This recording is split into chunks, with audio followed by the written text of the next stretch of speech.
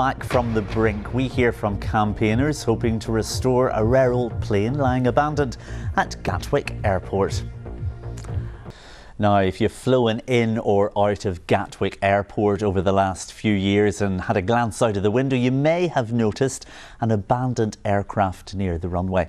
It's one of only 4 very rare planes and it's currently in a bit of a sorry state. But campaigners are trying to save it from the scrap heap, as Charlie Rose reports.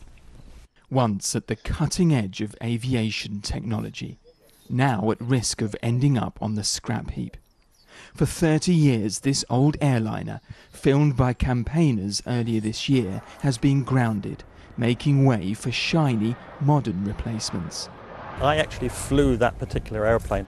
Retired pilot Clive Grieveson wants to save it. Why should she be saved?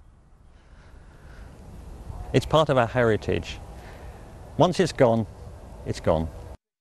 In all, 57 Heralds were built, but they proved to be an expensive mistake. 57 just isn't enough to be profitable in aircraft production. Of the 4 Handley Page Dart Heralds left today, only the one at Gatwick hasn't been restored. Its last flight ended here in 1994 when the engines overheated.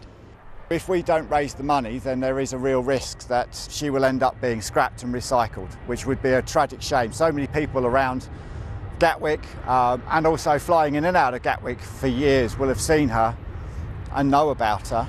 The fact that you've actually been on that flight deck, you've handled those controls, you've steered that aircraft through the air from takeoff to landing, it becomes part of you.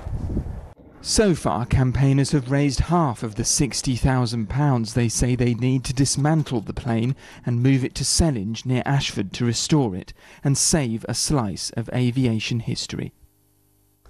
Charlie Rose reporting there, and we wish them all the best with that campaign.